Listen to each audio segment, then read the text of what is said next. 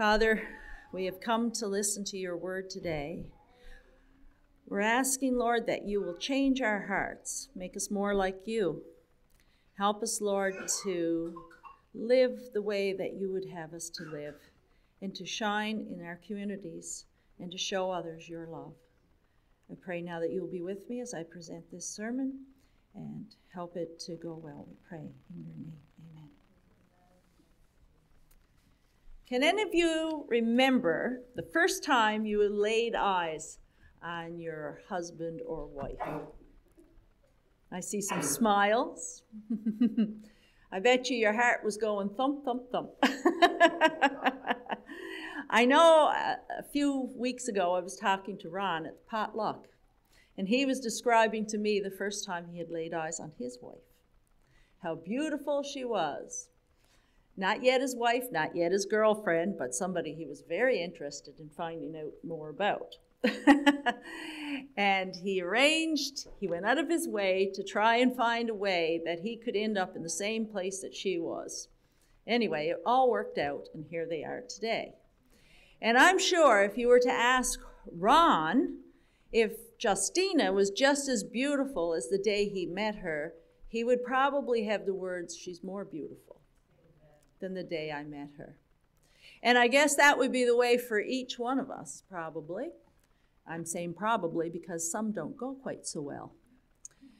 But you know full well that Ron's eyesight must be failing because Justina is not as lovely as the day he met her. Even though she's doing very well, she's not quite the girl she was the day he first laid eyes on her.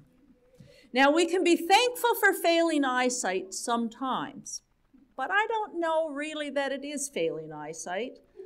I think the longer we spend with somebody that we mesh with, the better off they become in our eyes. And we can overlook some of the things that maybe get in the way of relationships. We can overlook some of the hardness. We can overlook some of the things that other people would find fault with because we see all the lovely things. Wouldn't it be lovely if we could look at people that way and we could see just the lovely things that God sees? Because that's how God is. When he looks at our ugly faces, in his, I shouldn't say it that way, but in God's eyes, he created man beautiful. Now, we don't know what that was like, but we know that it's more beautiful than anything, any girl, any guy that we've seen on this earth because God created them perfect. When God looks down, he sees his lovely child. He sees a lovely character. He's not always happy maybe with the characters that we have developed, but he sees the beauty in us. And the longer we spend with somebody, communicating with them, seeing the lovely things they do for one another. I mean, I'm sure that I'm picking on Ron and Justina this morning, but I could pick on just about anybody. But I'm sure that if Ron didn't take the time to do the little things for Justina, it might not be anything big, but just the little things, sitting down and talking, maybe doing a crossword puzzle together, or just having a game of Scrabble with somebody. Well, maybe Ron doesn't do that, but anyway, the little things are what build up to be the big things. Those are what make the beauty in people. Mary wasn't a lovely person. She had done many, many things that were wrong. And when she was dragged over in front of Jesus and thrown at his feet, did Jesus see the ugliness that other people saw? No, he saw Mary's beauty, and he forgave her for the things that she had done wrong. Even though he was a perfect man, he had lived a perfect life, he still saw some perfection in Mary, and he still loved her. His heart went out because he knew that she was a broken person, and he continued to care. How many times did that happen? It wasn't just the one time, was it? It was over and over again. But Jesus continued to see the beauty where other people couldn't. And other people would look at Mary and say, we shouldn't associate with her. Walk to the other side of the road. But the very people that had brought Mary into this sin were the very ones that dragged her out and tried to condemn her. And Jesus knew that her heart, there was goodness. There was something precious that he wanted to develop there, and he wanted to see that grow. And so when Jesus was eating his one of the last meals it wasn't the last one, but one of the last ones, and meeting with friends, who was the person that came and brought that alabaster bottle to anoint him? And she cried, and she wiped her tears and her ointment into his feet with her hair, dried it off with her hair. Her heart was fully broken to know that Jesus had done so much for her. It wasn't that she knew he was going to die, because at that point she didn't know he was going to die. Maybe she did have some insight to it because he did talk about it. But in this case, I believe that her heart was broken because she had been such a sinner, but she knew that she had been accepted and loved by Jesus and forgiven. What about the Samaritan woman? When she came to the well, she came during the middle of the day, kind of snuck in there. Now, you'd think around here in Newfoundland, if we went to the well during the middle of the day, or Tim Hortons, we could say, we're going there to meet up with people. But back there, it was hot, hot, hot in the middle of the day. So people never drew water from the well during the middle of the day. They always came in the cool of the day, either early morning or the evening, to draw their water. But this Samaritan woman came in the middle of the day because she was so ashamed of the life that she was living. People would talk about her. They ran her down. They didn't have much good to say about her. And I don't think she felt very good herself about who she was and what she was doing. But somehow life had taken over, and she had gotten involved with one thing after another, one sin after another. And she became the person that everybody kind of looked down on, except for Jesus. He was sitting on a bench, and he talked to her, and he wanted to know about her life, and he wanted to share the fact that she had a future, and she had love from him, and she had forgiveness from him. She did not know who he was. She had heard about the Messiah, but she didn't really know who Jesus was.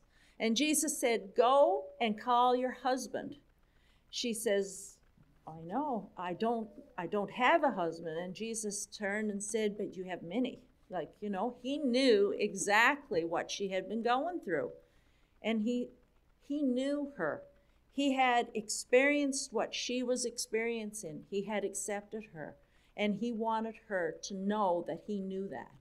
So he said, "Go and call." And that she brought back anyone that would listen to this man, that could tell her everything about her life, that knew her inside and out, but yet accepted who she was and loved her the way she was. So she wanted to tell everybody about him. And she brought back a huge crowd, and they sat and listened to Jesus. And these Samaritan people were people that weren't fit to come to a church like we have here today. If they were to walk into our church today, if we compared it to back then, I think people would slide to the other side. They wouldn't want to listen. They wouldn't want these people in their church. But Jesus felt that this person was worth saving, so he shared with her. And he loved her despite what she was. I read some of these stories, and I was thinking, what makes us love others? What is it that made Ron look at Justina and say, "I have to get to know her better"? What makes it that when, let's say, Joel and Rachel left and went away, it left an empty spot in our hearts because they were gone? And now when they come back, it puts a smile on our face again. What is it that makes us look around and form friendships? What is it that causes that love and that acceptance to grow? I think it's when we get an opportunity to know somebody, when we get an opportunity to communicate with somebody and talk to them, we really get to know who they are, right? And it's no different with God. We have him, he's up in heaven, or Jesus, he returned to heaven to build a home for us because he said he's coming back to get us. Now, if we had a friend that went away somewheres and they said they were coming back, now they couldn't give us a time or a date that they were coming. We knew that Joel and Rachel were coming back and we were excited and happy. Those of us that knew about that, we were happy. We couldn't wait for them to return. But you know what? I didn't expect them to walk in here today because I didn't know when the date was that they were coming. Now, that's a kind of an illustration, but not really. But, you know, it's like that with Jesus. We know he's coming back, but we don't know when. But let's look around at the stuff that's happening today in the world. The fires that are burning, the wars that are raging, there's a lot of things politically that are happening. There's a lot of things within our schools. There's a lot of things within our communities that are happening that tell us that the devil is not out of this world. He's still here, and he's creating havoc. And it's causing us a lot of trouble, and it's causing us a lot of anxiety. And, you know, just this week, Eden and Isaac decided they were going to go out and start selling some cookies to raise some money because Willow has gone back in for her treatments. And they decided they were going to start selling some cookies to raise some money for gas for them to go do the treatments for Willow because they got to go every day. And so they went out and they sold cookies. What caused them to want to do that? The love of Jesus in their heart is what caused them.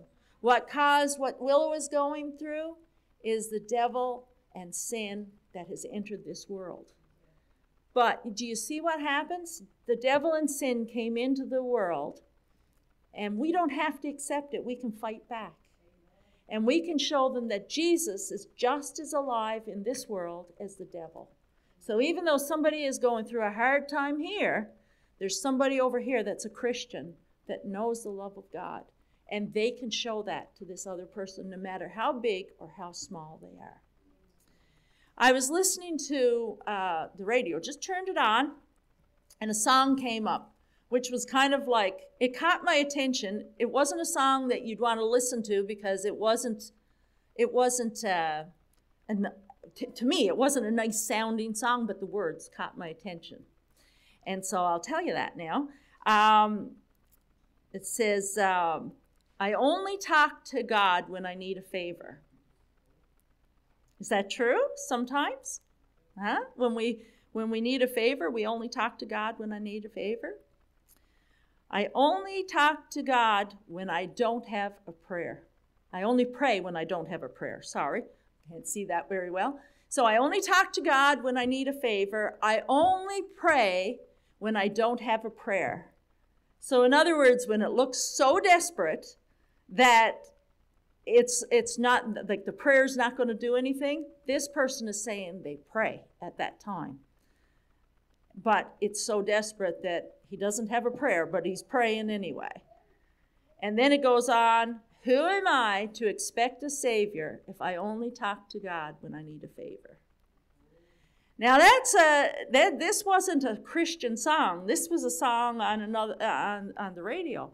And I'm thinking to myself, this person had it figured out.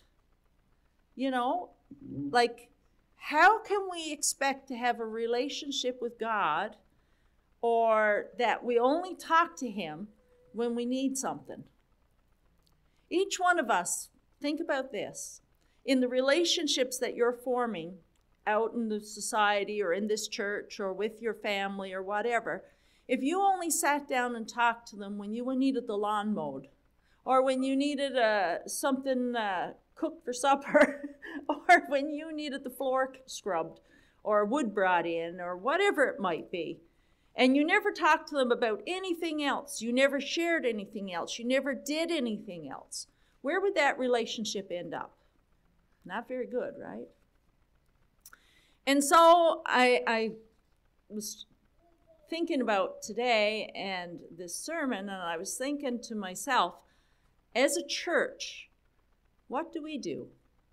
As a church, are we showing the people that we're praying for that we love them, that God loves them? Because really, God is allowing us, not needing us, he's allowing us to show his character and his love to other people so that they understand who he is.